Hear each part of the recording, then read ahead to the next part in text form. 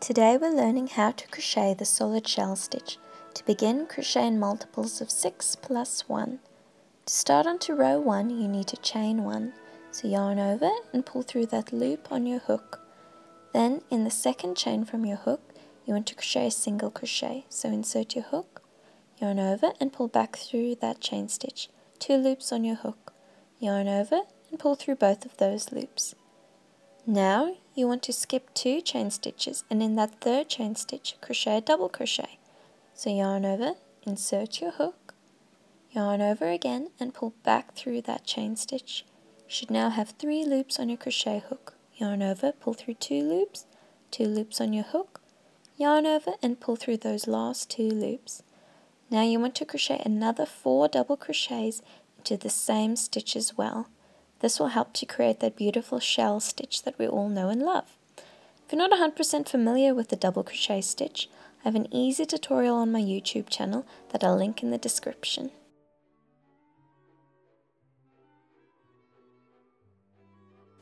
So 1 more double crochet to go.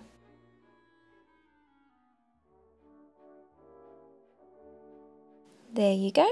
As you can see, you've crocheted 5 double crochets into 1 stitch.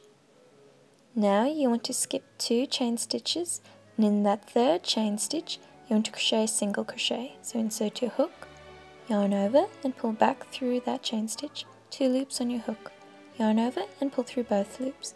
So you want to continue this pattern of skipping 2 chain stitches, crocheting 5 double crochets in the next one, skipping 2 chain stitches and crocheting a single crochet in the next stitch, all the way across till you get to the very end of this row. So this is how it looks after you've crocheted the first row. Let's move on to row 2, shall we? So to begin you need to chain 2. Then you want to turn your work so you're crocheting in the other direction. Now you want to crochet 3 double crochets in the same stitch as the 2 chains are in. So that's the first double crochet. Then you want to crochet 2 more double crochets in the same stitch. This creates half of a shell stitch.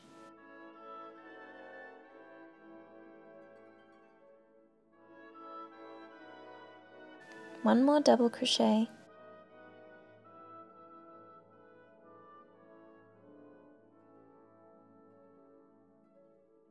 There we go.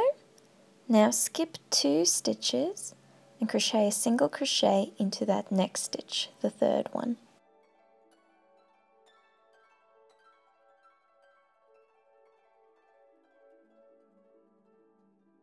Perfect.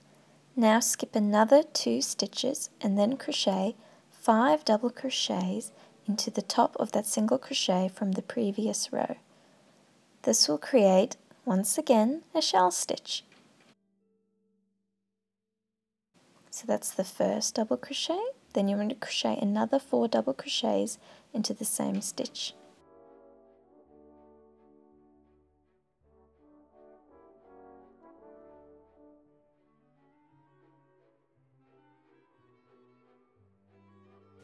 Halfway there, only 2 more stitches to go.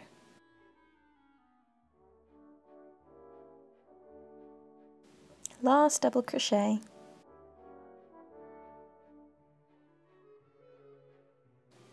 Perfect, that creates a shell.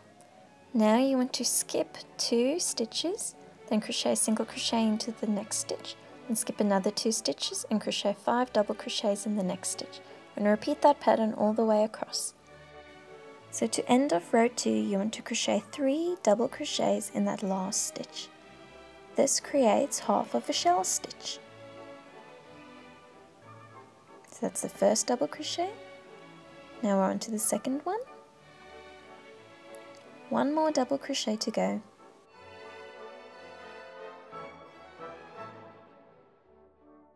Perfect, that is the end of row 2. It's already coming together, as you can see. Let's move on to row 3, shall we? So to begin, chain 1. So yarn over and pull through that loop on your hook. Then you want to turn your work so that you are crocheting in the other direction. Crochet a single crochet in that first stitch, so the same stitch as the chain 1. Then you want to skip 2 stitches, and in that third stitch you want to crochet 5 double crochets. Remember, the 5 double crochets create the shell stitch. I just love this stitch as it's so easy to learn, as all it really uses is double crochets and single crochets, which are two of the most basic crochet stitches, so really anyone can learn this pattern. So onto the third double crochet. 2 more double crochets to go.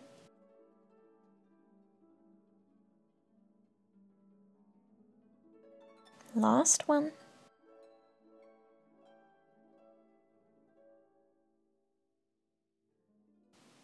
Perfect.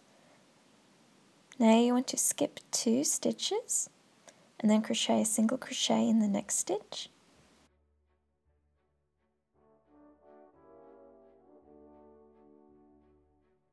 Then you want to skip 2 stitches, crochet 5 double crochets in the next stitch, skip 2 stitches, crochet a single crochet in the next stitch, and repeat that pattern all the way across till you get to the very end. So this is how it looks after you've completed row 3. You want to continue repeating row 2 and row 3 until you've reached your desired length. As you can see, it's quite an easy stitch to learn. Once you've repeated row 2 and row 3 multiple times, this is the beautiful texture and design that you're left with, making it a great stitch to use in blankets and scarves and all sorts of different projects. Another great thing is that it's reversible, making it equally beautiful on either side. Be sure to check out my blog, hopefulhoney.com, for lots of free crochet patterns. If you enjoyed this tutorial, please thumbs it up, share and subscribe.